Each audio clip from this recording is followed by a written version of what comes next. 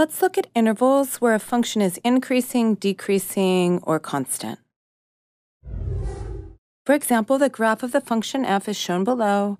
Let's find the intervals where f is increasing, decreasing, or constant, and then we'll find the domain and range of f as well as any x or y intercepts of its graph. Now we have the following. A function f is said to be increasing or strictly increasing on an interval if for all a and b in that interval, where a is less than b, the y value at a, namely f of a, is less than the y value at b, namely f of b. And what does that mean about the graph of the function? Looking down here in this figure, it means that the graph of the function is rising as we look from left to right.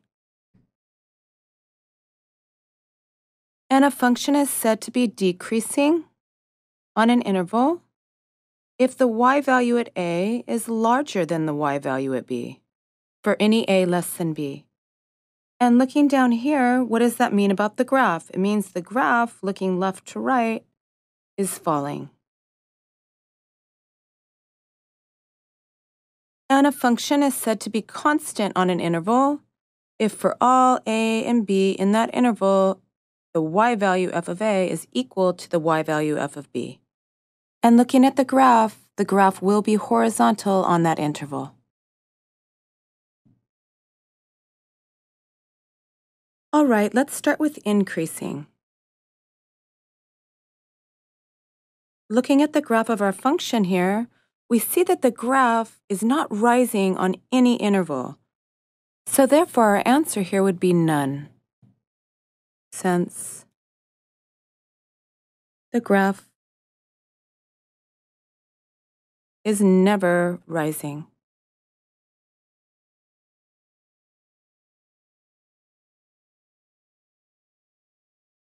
All right, where is f decreasing?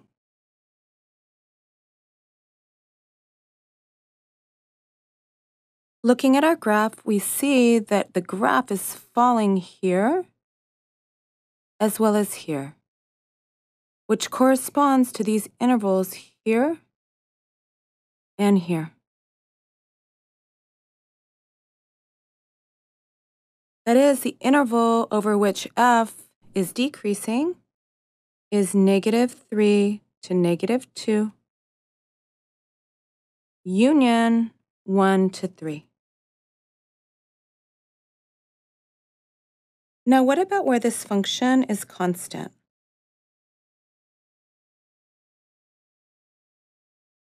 Looking at our graph here, we see that the graph is horizontal here, here, and here, which corresponds to the interval here, here, and here. Namely, -7 up to -3, union -2 up to 1, union 3 up to 5. All right, and we're also asked to find the domain and range of f as well as any x or y intercepts of its graph. So looking at our graph, we see that the domain is equal to the interval from -7 up to 5. Remember that the domain is the set of all possible x-coordinates of points on the graph. And the range is the set of possible y-coordinates of points on the graph. And looking at our graph, the y values range from 1 up to 6. And what about x and y intercepts? This graph never touches the x-axis, so there's no x-intercepts.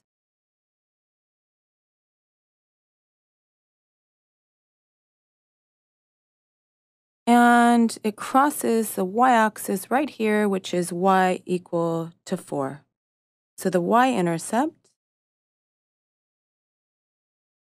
is y equal to 4.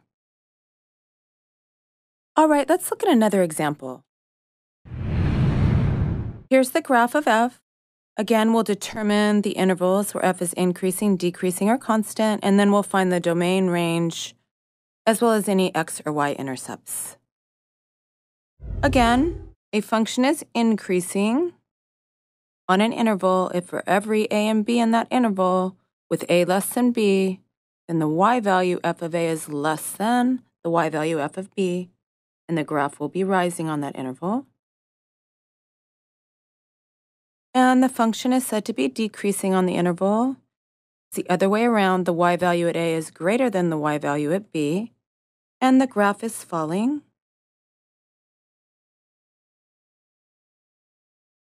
And the function is said to be constant on an interval if for all values in that interval, f of a is equal to f of b, and the graph is horizontal on that interval.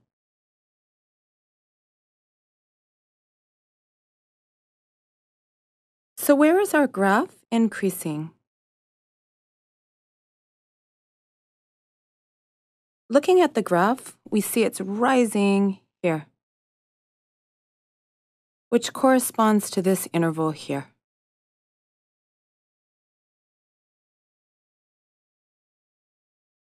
Or -2 up to 3. Now what about decreasing?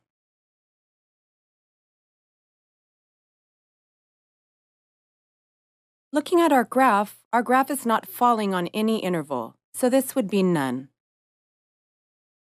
And finally, where is our function constant? Looking at our graph, we see it's horizontal here, as well as here, which corresponds to this interval, as well as this interval. That is, our function is constant from -infinity up to -2, union 3 up to infinity. Now notice that in both of these examples, we've been writing these intervals as open intervals. These terms, increasing, decreasing, and constant, are defined in terms of intervals. Not point-wise, but in terms of intervals. So we could have included any of these endpoints and our answer would be correct. But by convention, most authors state these intervals as open intervals. All right, well, it still remains to find the domain and range of f as well as any x or y intercepts of its graph. So the domain here is the set of all x coordinates of points on the graph. And looking at our graph, every x value has a corresponding point on the graph. That is, the domain is the interval from -infinity to infinity. However, with the range, we're missing this big piece here, aren't we?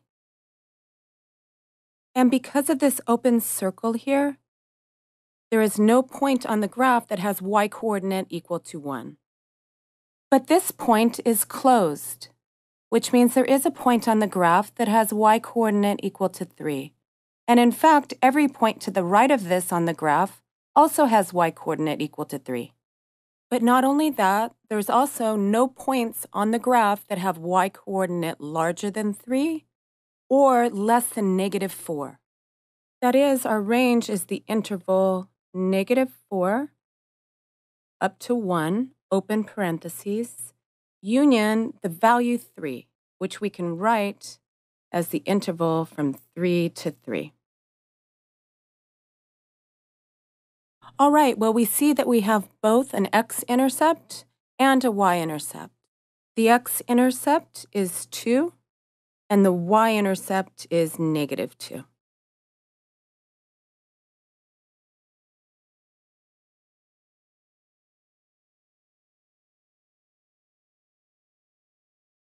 All right, this is how we work with these terms, increasing, decreasing, and constant, as well as domain, range, and intercepts. Thank you, and we'll see you next time.